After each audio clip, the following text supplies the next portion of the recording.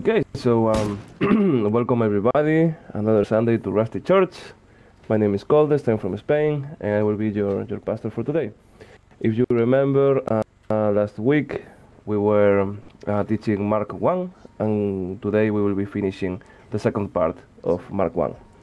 And so before getting right into the service, I would like to remember you all that everyone is always welcome in here, no matter your beliefs at all. You're always welcome to stay a while and listen here.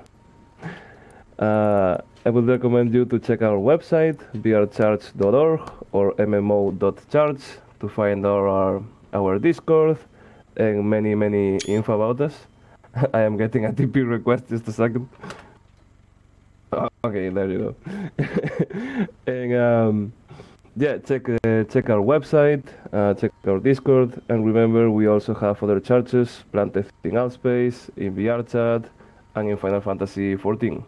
Welcome, Nemesis. Get comfy, grab a seat. Okay, so before getting right into it, I would like to begin by praying a little bit.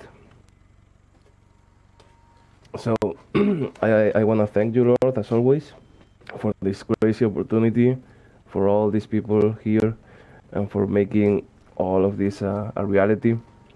I would also like to pray for everyone going through a rough times, and for things to get better for everyone and everywhere.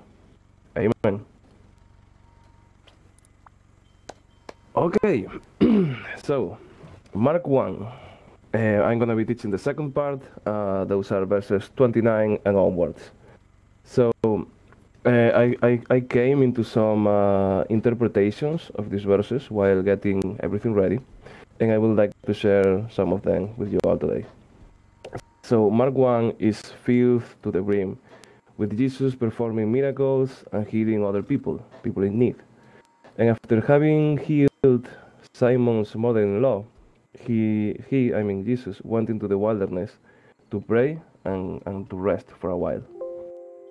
And I got the feeling I already shared a similar message before, but still, Jesus was doing so many great things for everyone in need.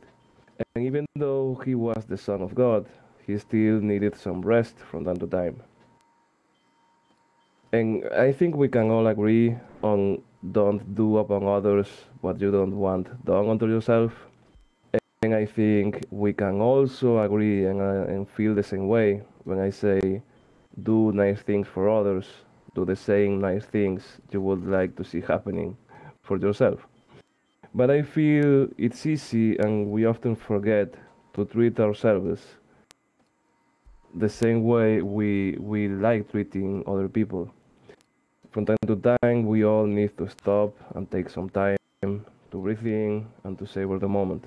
We need to take care of ourselves the same way we care for others. And at the end of the day, what good can we do for others if we aren't doing okay ourselves? And so going on, as I said before, Mark 1 is filled to the brim with Jesus performing miracles and healing other people. And this would essentially convince every witness to believe in him, to believe what he was doing was real and he was the Son of God. And obviously I think at the end of the day it would be natural to think that there's something special going on if you saw a person perform what we could consider to be magic, basically. but I guess right here is the whole thing, because I don't think Jesus is performing these miracles just to do the actual miracle thing. Oh, sorry. I think Jesus is performing these miracles to prove a point, to get to us and to let us see he and God are real and they love us. The miracles are just a tool, not the message itself. The miracles are the means and not the end. While performing these miracles, Jesus hoped for us to realize the truth, for us to be better versions of what we are right now. I think we just can't depend on miracles.